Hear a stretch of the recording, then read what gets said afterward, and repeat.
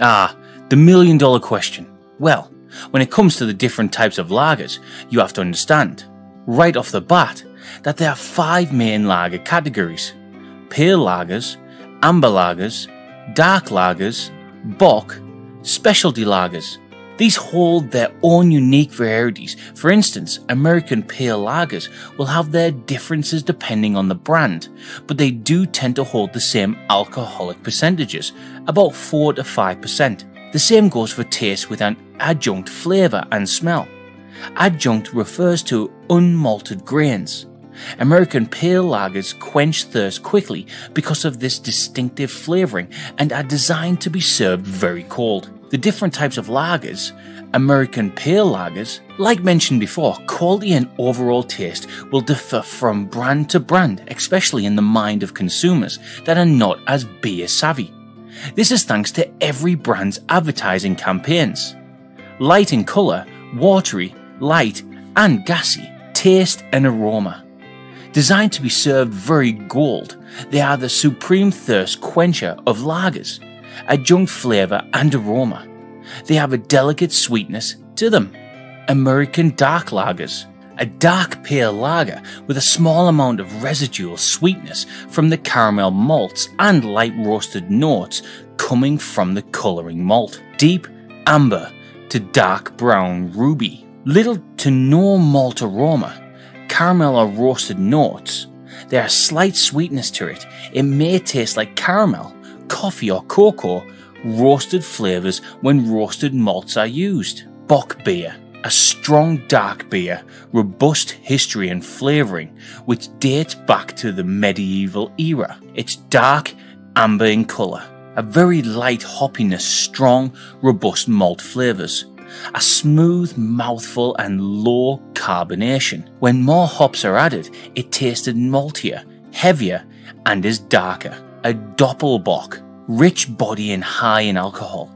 It was first brewed in the Italian Alps by monks of the St. Francis of Paula monastery. Its dark ruby to brown colour and creamy head features a toasty quality and a strong malt presence. The body is rich and full. Dark chocolate notes can be found in the background. Most are smooth overall. Dortmunder Export. It offers the maltiness of a Munich Helles and, on the other hand, the hoppiness of a Pilsner.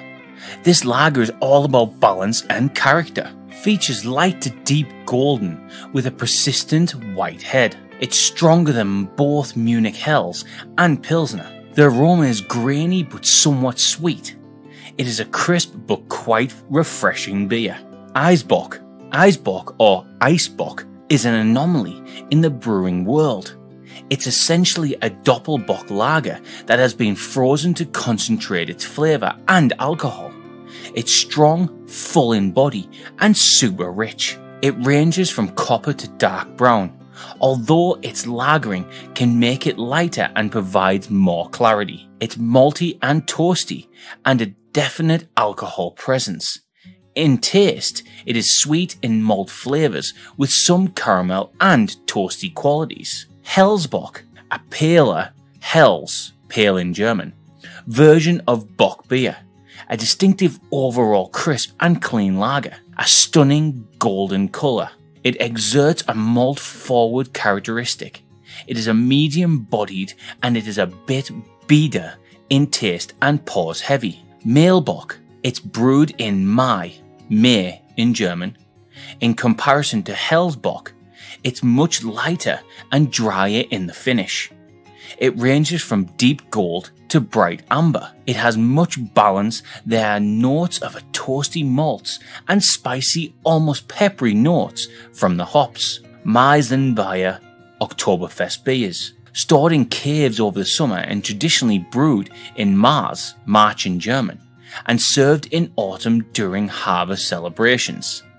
It features a lovely amber colour. It is very malt forward and light and easy to drink. Munich Dunkel, a darker and maltier beer compared to other lagers brewed in the region of Munich. It is also darker and maltier than the Munich Helles, its counterpart. It ranges from a deep copper to almost brownish red and pretty clear. It's medium to medium full-bodied, maltier aroma combined with toasted bread.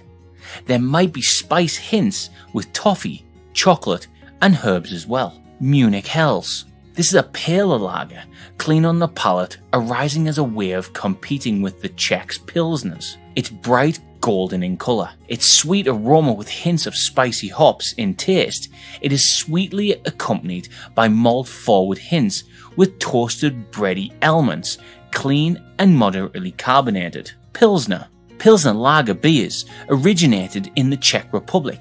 They incorporate a few floral aromas. They're what many popular American brand name beers aspire to be. It's medium to medium full-bodied. It has pretty high carbonation.